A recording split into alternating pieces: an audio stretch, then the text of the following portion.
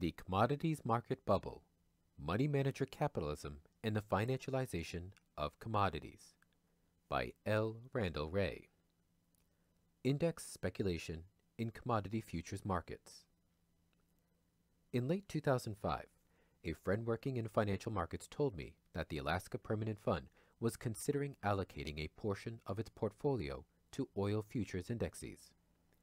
Recall that the purpose of this fund is to reduce Alaska's dependence on revenues from its major non-renewable resource, oil. The idea was that a portion of oil revenues would be invested in a diversified portfolio, with some of the returns paid to residents in the form of an annual dividend. At that time, the fund was considering a move to put a portion of the state's oil revenues into oil futures and other commodity futures, essentially a doubling down of its bet on oil. To be sure, it was doing nothing unusual.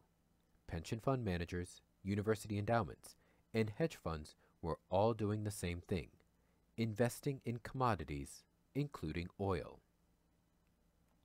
To understand why, one needs to know that a number of researchers had demonstrated that commodity prices are not correlated with returns from fixed income instruments, for example, bonds, and equities, stocks. Thus, holding commodities would reduce volatility in portfolio returns. Further, commodities tend to do fairly well in an inflationary environment, so adding commodities to the portfolio provides an inflation hedge. Footnote 8. For example, the California Public Employees Retirement System, CalPERS, Statement of Investment Policy issued on February 19, 2008, includes commodities as a major part of its inflation-linked asset class, which comprises 5% of its total portfolio. The allocation within the inflation-linked asset class is as follows: commodities, 1.5%, inflation-linked bonds, 1%, infrastructure, 1.5%, and forest land, 1%. It obtains its positions in commodities through commodity futures that try to match the S&P GSCI Total Return Index.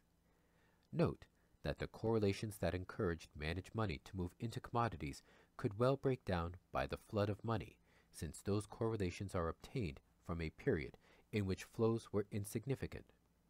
Further, if a crisis follows the current boom, it is unlikely that past correlations will persist. End footnote. However, holding commodities is expensive. There are substantial storage costs in addition to the usual financing or opportunity costs involved. Hence, money managers looked to the commodity futures market. Paper claims to commodities could be held rather than the commodities themselves. Because a futures contract would expire on a specified date, the holder of the paper would then be in a position to receive the commodities.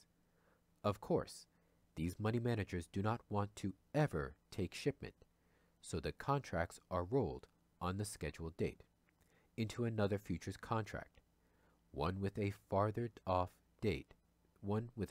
off delivery date. Footnote 9. Index speculators do not want to receive physical commodities, so they enter into a prepackaged trade called a calendar spread. In a calendar spread, a trader simultaneously buys a more distant future and sells their closer to expiration future. Because many index speculators will be doing a Goldman roll at about the same time, the prices of expiring contracts are depressed, while those of the more distant future contracts are published up due to index roll congestion. This generates profits for speculators on spread trades, much of which are reaped by the Wall Street banks that provide swap services.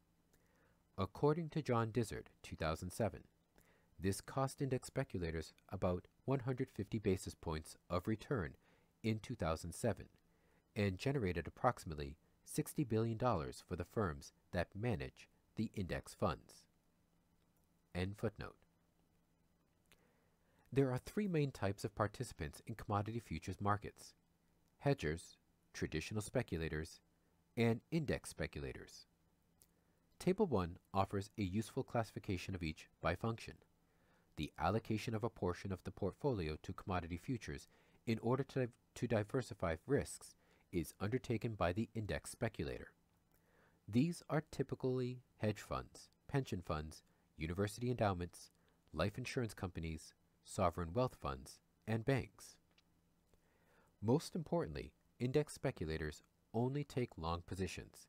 It is a buy and hold strategy. To simplify allocation, managed money typically buys one of the commodity futures indexes, hence the term index speculator. Footnote 10.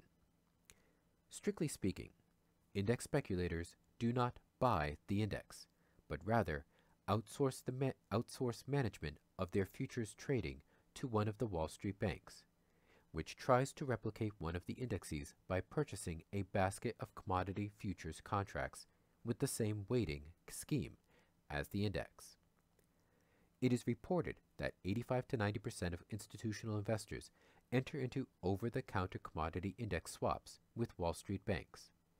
Approximately 70% of this business is handled by just 4 banks: Goldman Sachs, Morgan Stanley, JP Morgan Chase, and Barclays. These 4 account for about a quarter of all contracts on the Commodity Futures Exchange. End footnote. The biggest are Standard & Poor's, S&P, GSCI, and the Dow Jones AIG Commodity Index, DJAIGCI. If index prices rise, they earn returns. Indeed, because commodity futures contracts do not pay any yield, the only possible source of return is an increase in the price of the contracts. For this reason, the purchase of a commodity futures index is fundamentally a speculative activity. Prior to the 1990s, the prudent investor rule prohibited pension plans from buying commodity futures contracts. It was the collapse of the equities market in 2000 and the discovery that the performance of commodities was not correlated with equities performance that led to a belief that futures contracts could be used to reduce portfolio risk. This is what allowed Goldman Sachs, as well as other indexers, to successfully push commodity futures as a new asset class for prudent investors. Hedgers are those with a direct interest in the physical commodities themselves. They use futures markets to reduce or eliminate losses due to unforeseen movements in commodity prices. Sellers of commodities take short positions, agreeing to deliver the commodities on the future date. Buyers take long positions, agreeing to take physical delivery on the contract expiration date. The CFTC includes hedgers in its commercial category. However, as discussed below, the CFTC also includes swap dealers in the commercial category, on the argument that at least some of these swaps are directly related to hedging commodity price risk. The traditional speculator facilitates hedging by taking the other side of the trade with hedgers. In other words, by taking the price risk that hedgers do not want. Traditional speculators are said to provide liquidity by increasing the volume of transactions. The CFTC classifies such speculators as non-commercial, since they have no direct interest in the physical commodities.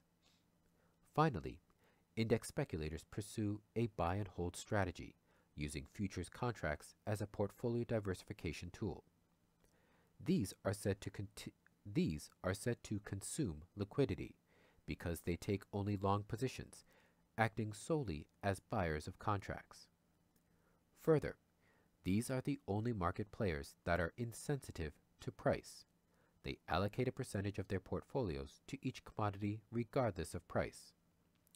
Index speculators can be included in the commercial category, even though they never take physical delivery, because they operate in the swaps market, which, as mentioned above, is counted as commercial activity. Masters and White, 2008, argue that the commodity futures market is the single market that brings together participants in the physicals market and speculators in financial derivatives tied to the physicals. Table 2 shows the dollar weights in the S&P GSCI and the DJAIGCI indexes. Energy commodities dominate, with crude oil making up 51.4% of the index, and all energy-related products accounting for 78.2%. The biggest agricultural commodities weightings are given to corn, soybeans, and wheat. The largest shares for metals are in aluminum, copper, and gold. It must be emphasized that, while a 4% share assigned to a commodity might appear small, the size of managed money funds is gargantuan relative to the size of commodity futures markets. Table 8 shows estimates provided in congressional testimony by portfolio manager Michael W. Masters, 2008a, of the quantities of commodities underlying the contracts held by managed money. For comparison purposes, Masters pointed out that between 2008 and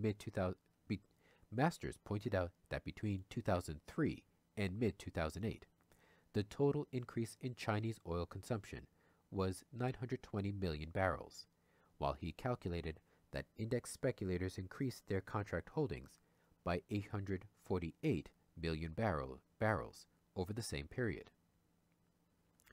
In other words, the increased demand by managed money for oil futures nearly matched the increase in China's demand for actual oil.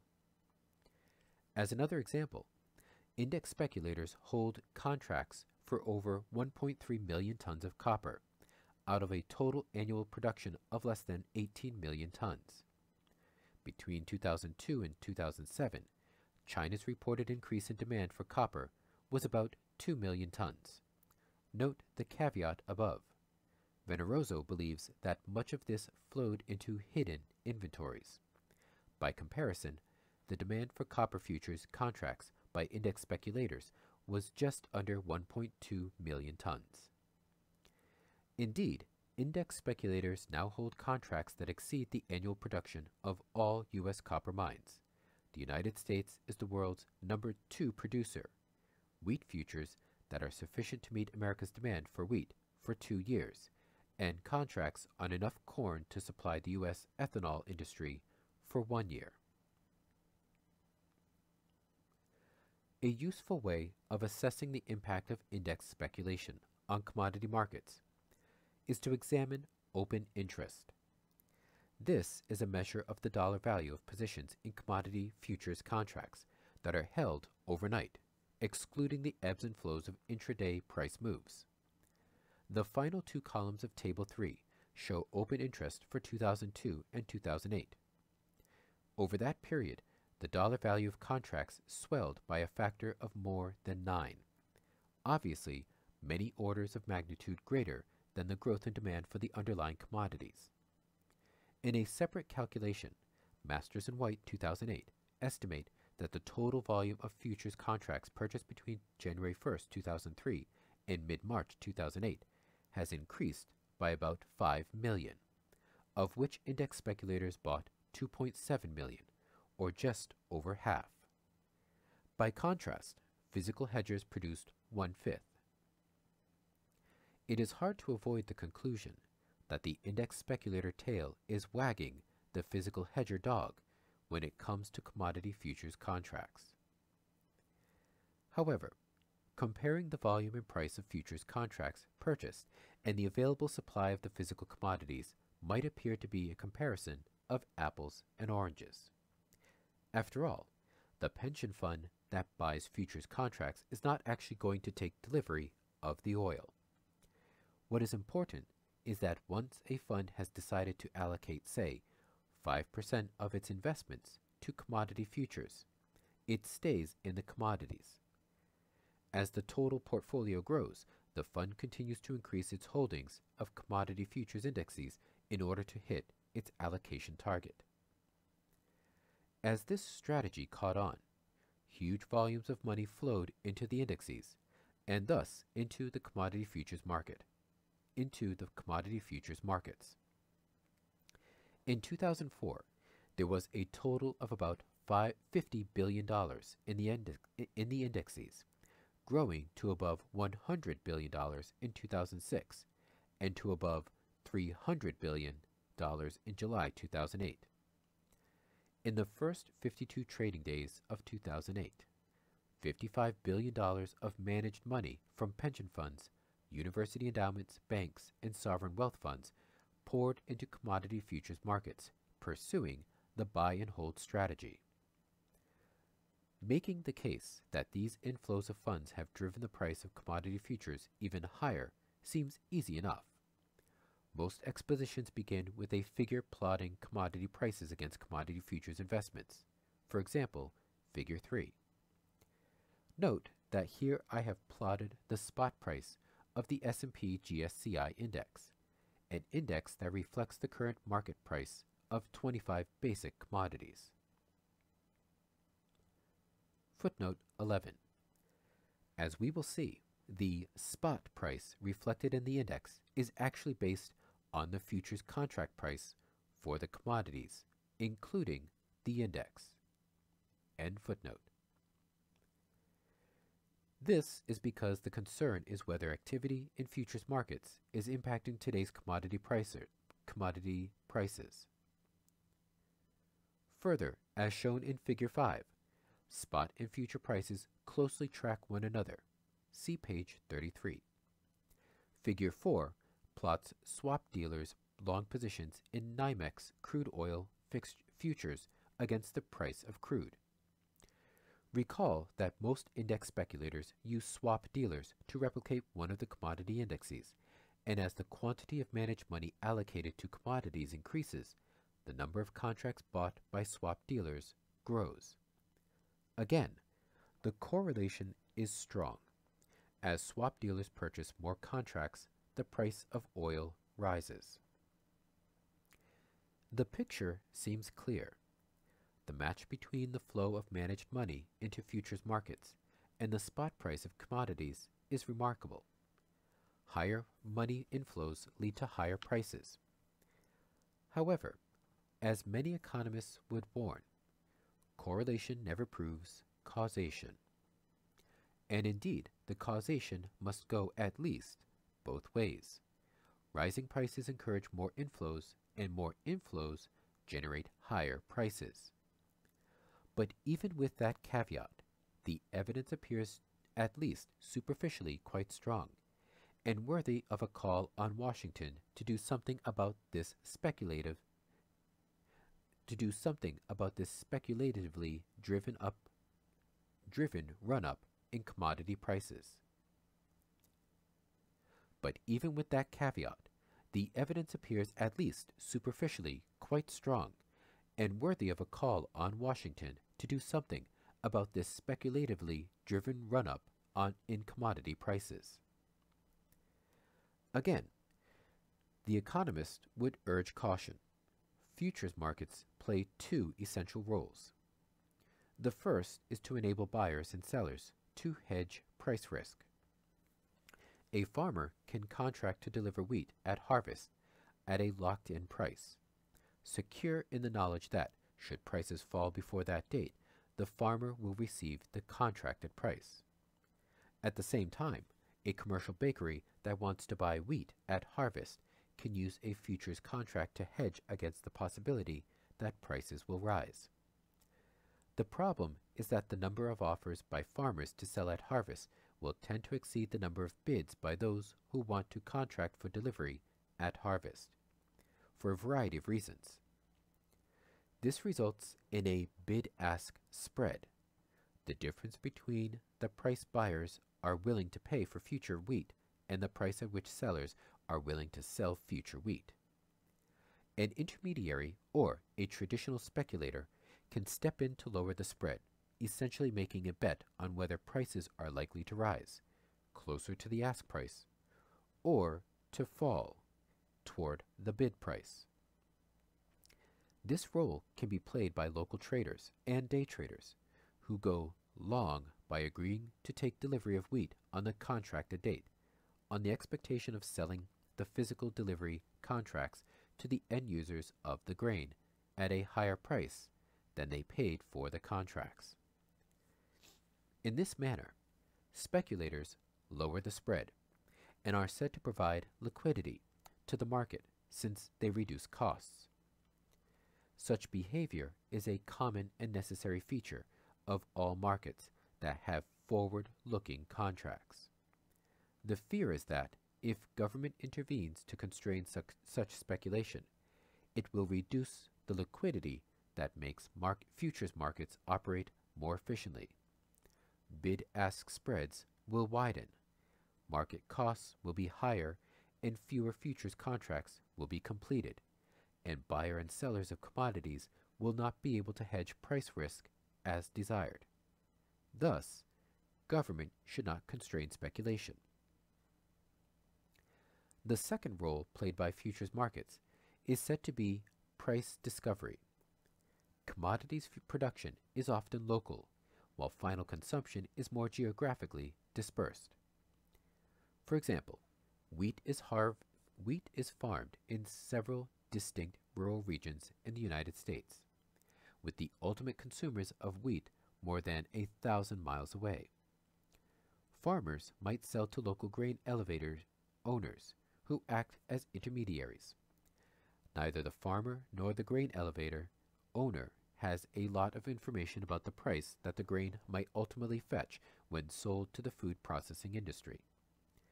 However, unlike the local market for the physical commodity, the commodity futures market is national and even international. Futures prices are readily available and reflect real-time supply and demand. Thus, local physical commodity markets have come to rely on futures markets as the primary source of price information on the national and international markets. There is then an adjustment that is made to reflect local conditions, much as the Kelley Blue Book adjusts used car values to reflect local market conditions by zip code. The use of commodity futures markets has eliminated the sometimes large differences between prices in various regional spot markets that existed prior to the 1980s.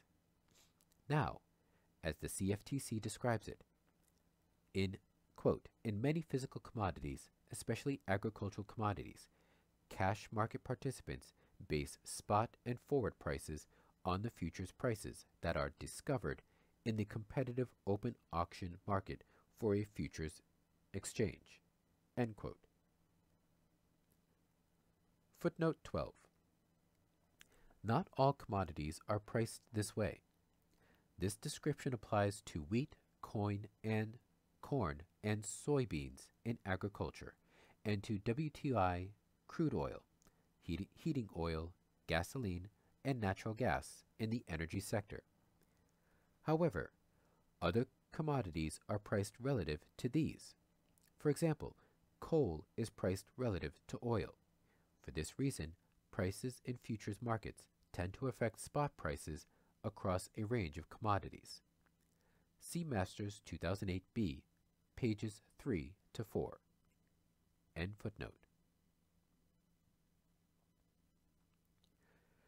Describing oil pricing, Platts, the biggest pricing service for the energy industry, writes, quote, "In the spot market, therefore, negotiations for physical oils will typically use NYMEX as a reference point, with bids, offers, and deals expressed as a differential to the futures price. Using these differentials, Platts makes daily and in some cases intraday assessments of the price for various physical grades of crude oil, which may be referenced in other spot, term, or derivatives deals." End quote. Ironically, even the S&P, GSCI, and the DJAIGCI spot price commodity indexes are actually based predominantly upon the prices of the nearest to expiration futures contracts for their respective set commodities. Finally, Masters 2008b emphasizes the point, quote, "In the present system, price changes for key agricultural and energy commodities originate in the futures markets and then are transmitted directly to the spot markets." End quote. This is not what is usually taught in economics textbooks. According to traditional theory, fundamentals determine spot prices through the forces of supply and demand, as discussed above.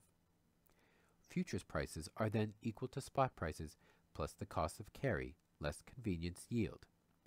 The costs of carry include warehousing fees and foregone interest on money that is tied up in the contract. The convenience yield includes income that could be earned by using the commodity until the contract date. Normally, if supply and demand for future delivery are in balance, then the futures price should exceed the spot price because carrying costs are greater than convenience yields. A contango exists in this case. The futures price is higher than the spot price, which contracts priced higher the farther out the expiration date. However, following John Maynard Keynes's seminal contributions to our textbook understanding of finance, this is not the case in most commodity markets, since commodity producers seeking to secure the price at which they will be able to sell their output tend to outnumber buyers seeking to lock in the future price at which they will purchase. Thus, the supply of futures contracts offered by commercial hedgers will exceed the demand, leading to futures prices that are below cash prices, what Keynes called the natural backwardation of commodity futures markets. It is usually the case that when there is a shortage in supply or an excess speculative demand, this is first evidenced in the spot market, driving cash prices above futures prices. This can occur if there has been an attempt to corner the market by buying up the physical supplies, so that those who have sold futures must purchase at an excessive price to obtain the physical commodity. This is what happened in the Hunt brothers' attempt to corner silver. It can also occur if there is a belief that there will be supply shortages and users seek to hoard supplies, as occurs in most famines. Here, the increasing spot price creates a backwardation that feeds into the futures price. Indeed, virtually all the prior experiences of commodity booms have been characterized by this configuration. However, in the current price run-up, the opposite has been the case, as futures typically have traded above spot, suggesting dominance of the market by speculative demand. For anyone seeking to buy the physical commodity, there is always the choice between buying in the spot cash market and buying a future that is at maturity and taking delivery. This means that no one would ever pay more than the current spot price for a maturing futures contract, since they both provide the same thing, spot delivery of the physical commodity. This is called the convergence of futures to spot prices. This no arbitrage condition has been used by many to claim that it is the spot price that determines the futures price, since the latter converges to the former. But it is easy to see that this conclusion is unwarranted, as the futures price converges to the spot price only upon maturity of the contract. During the 3-month life of the contract, the futures price is free to vary with market conditions, as does the spot price. At maturity, it may be higher or lower than at the origination of the contract, yet still satisfy convergence. Further, each month there will be a new futures contract, and many speculators make spread trades that involve selling a nearer term futures contract and buying one for a longer term. In addition, as discussed above, index funds that do not want to take delivery of their maturing contracts will roll over their positions, selling the near maturity contract and buying, usually a larger amount of, the next maturity or a longer one. This will mean that, as older contracts mature, younger futures contracts will have come into existence with higher prices, and those who have sold contracts will see that they could have waited to sell at a higher price. The expectation of continually rising futures prices thus creates an incentive to hold physical supplies off the spot market.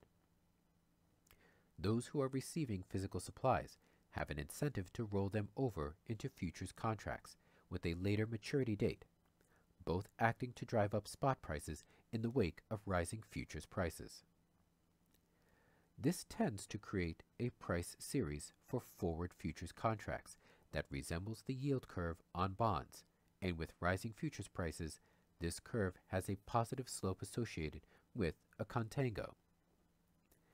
Thus, one test of the impact of future speculation on current prices has been the existence of a positively sloped futures curve. Results of statistical tests have been inconclusive, but this is not surprising, given the fact that the available data consists only of the reports provided to the CFTC, which, as noted above, does not include trading on either ICE or proprietary over-the-counter electronic systems. Nonetheless, most prior commodity price booms have been characterized by backwardation, while the present boom has been dominated by contango. This is not proof of speculation, but it is certainly consistent with the result that would be expected in a market dominated by flows of managed money from index speculators. Krugman and others like the supply and demand story, but it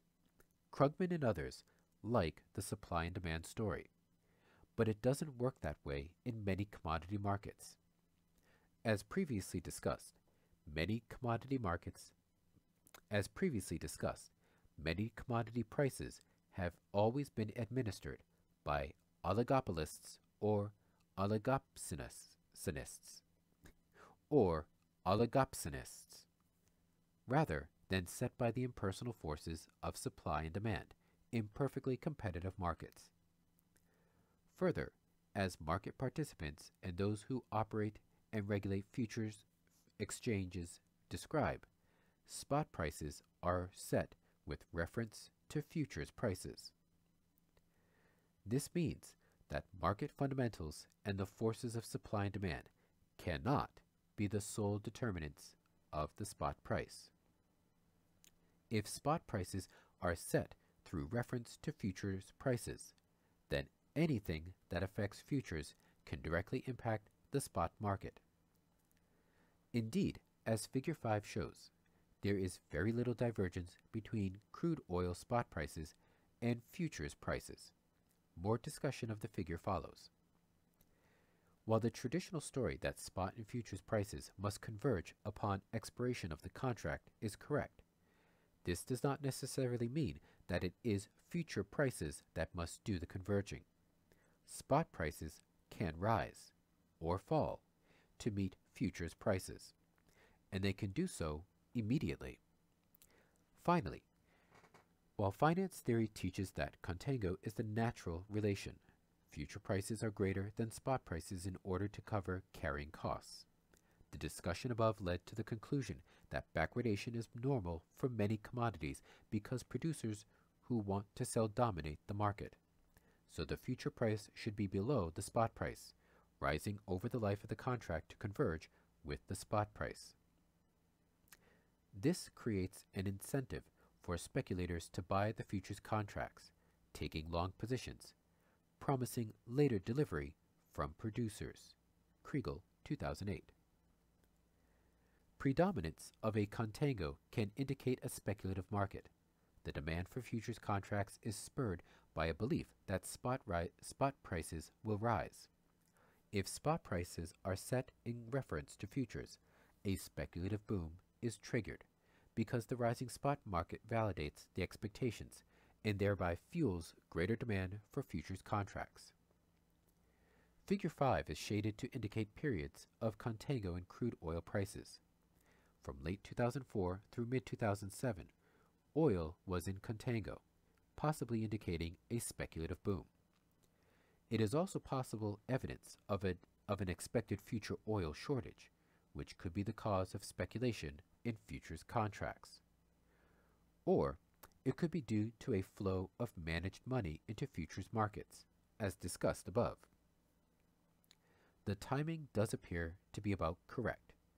The flow of managed money into commodity futures indexes grew from 2004 through 2007, coinciding with the contango in oil, the commodity that has the largest weighting in the indexes. This is also the period in which the price of oil futures began to grow very quickly. Let us review the claim that index speculators have driven the spot prices of commodities to historic levels. Commodities markets deviate substantially from the perfectly competitive model, with substantial evidence that prices are administered rather than set by fundamental forces of supply and demand. In many cases, spot prices are determined directly by the price of futures. In others, they are determined by expectations for future spot prices, which are generated by commodity futures prices, and an adjustment to reflect local market conditions. A markup or markdown over the prices quoted on near-date futures contracts. Futures prices, in turn, are influenced by a variety of forces, including attempts by buyers and sellers to hedge price risk, by traditional speculators to go short or long as they make guesses about price movements, and by index speculators diversifying portfolios into a new asset class, commodities. It is no coincidence that futures prices soared over the past 4 years, as huge sums of managed money from pension funds, sovereign wealth funds, hedge funds, university endowments, and banks, mostly European, flowed into futures markets. This reinforced other factors that had been driving up prices, including rapid growth in China and India, as well as some supply constraints and inventory manipulation. Government policies, including export restrictions and U.S. biofuel incentives, also played a role. These policy choices were themselves prodded by rising commodity prices, even as they contributed to rising prices. A perfect storm was created, one in which almost every participant's interest lay in continued price gains.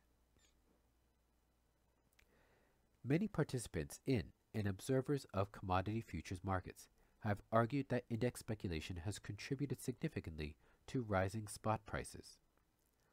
Douglas Steenland, 2008, President and CEO of Northwest Airlines, provided testimony before the House of Representatives that reflected the beliefs of many in the airlines industry. See also Fornaro et al., 2008. The total annual cost of jet fuel for the industry is projected to increase by 50% over 2007 to $60 billion. The industry believes that the Enron and London loopholes that exempted a huge swath of the futures markets from CFTC regulation allowed a surge of pension and other passive investment funds into commodity markets. Footnote 13.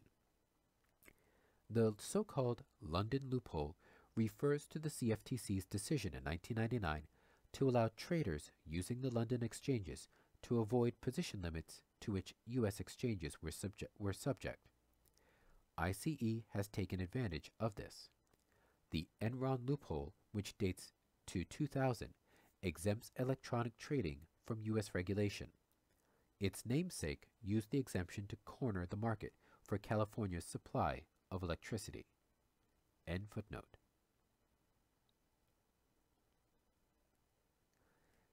Steenland pointed out that in March 2008, 1.2 billion barrels of oil were traded every day on NYMEX and the London Intercontinental Exchange, with world consumption of oil at only 87 million barrels a day. Speculators hold about 2/3 of the oil contracts, up from about a fifth 20 years ago. A barrel of oil might be traded 20 times before it is delivered to the end user. The airlines believe that speculation adds $30 to $60 to the per barrel price. Tyson Foods 2008 has also been vocal in its belief that speculators are driving up the price of agricultural commodities, hence increasing the cost of producing poultry. Long-only indexers hold contracts equal to 33 to 65% of the corn, soybean, and wheat crops. Greenwich Associates 2008 concludes that the entry of new financial or speculative investors into global commodities markets is fueling the dramatic run-up in prices. These include pension funds that use commodities to diversify portfolios, European banks that use commodity derivatives to structure retail products sold to customers, and hedge funds that use commodities as a source of alpha. Mike Masters, in testimony before Senate and Housing Committees, has made the most convincing case for a large impact coming from index speculation. A number of rebuttals to his remarks have been attempted. Perhaps the strongest counterattack was launched by NYMEX staff. First, they argued that Masters overstates the importance of speculators in commodity futures markets. NYMEX 2008. Without going deeply into details, the data provided by the CFTC does not make it possible to clearly distinguish among types of market participants. The CFTC uses only three categories: commercial, historically about 50%, non-commercial, 35 to 40%, and unreported, 5 to 10%. Commercial participants are supposed to be those that have an association with the physicals market. For example, the price hedging producers and buyers. This category is supposed to exclude speculators. However, the CFTC includes in the commercial category swap dealers, which are banks that provide over-the-counter derivatives. The reasoning is that bank customers with direct links to risks in the physicals markets can use these derivatives for hedging. However, there is nothing to prevent the banks from providing these services to those with no links to physicals. Indeed, index speculators also use the swap dealers that are counted as commercial participants. Hence, many commercial purchases are speculators of one type or another. The non-commercial category is supposed to comprise the speculators, those with no direct interest in the physical commodities, but that number is undercounted because swap dealers are excluded. Figure 6 allocates non-reportables to the non-commercial category and separates swap dealers from the commercial category. Note that at the time NYMEX offered its rebuttal, the discussion centered on the April 2008 graphic. If swap dealers are largely speculators, then they could be added to non-commercials, bringing the April total to about 80% of the commodity futures markets. That is one basis for the claim that speculation dominates. However, according to NYMEX, that number is far too high, because there is no basis for assuming that a large percentage of the non-reportables and swap dealers are speculating. Further, NYMEX 2008 testified that the CFTC was undertaking a revision of its data that would rebut the claim that speculators dominate by reclassifying market participants. Ironically, on August 5th, the CFTC did release revised data that boosted the proportion of contracts held by the non-commercial sector on July 15th by an astounding 25% to 48% of the market, as shown above. In other words, the CFTC revision accomplished precisely the opposite of what was expected by NYMEX. Since this still excludes the swap dealers, there is now little question that a large majority of positions are held by speculators. What was more shocking, this adjustment resulted from reclassifying just one trader, Vitol, which controls 10% of the entire oil futures market. This jolted markets because not only did it reveal that speculators dominate, but it also opened the possibility that positions held by just one trader could move the market. This particular trader appears to be a traditional speculator, one who holds shorts and longs, not an index speculator holding long-only positions. However, this is not a great comfort, because with positions so large, market manipulation looks like a possibility. NYMEX also attempted to argue that price determination runs from fundamentals to futures prices, with the latter converging toward spot prices determined by the laws of supply and demand. We dealt with this argument above. There is no dispute that, over time, prices must converge. But this does not tell us anything about price determination. When NYMEX 2008 claims that the futures market is a derivative of the physical market, not the reverse, it is speaking of some idealized market that might have existed in the distant past, but not of today's financialized commodities market.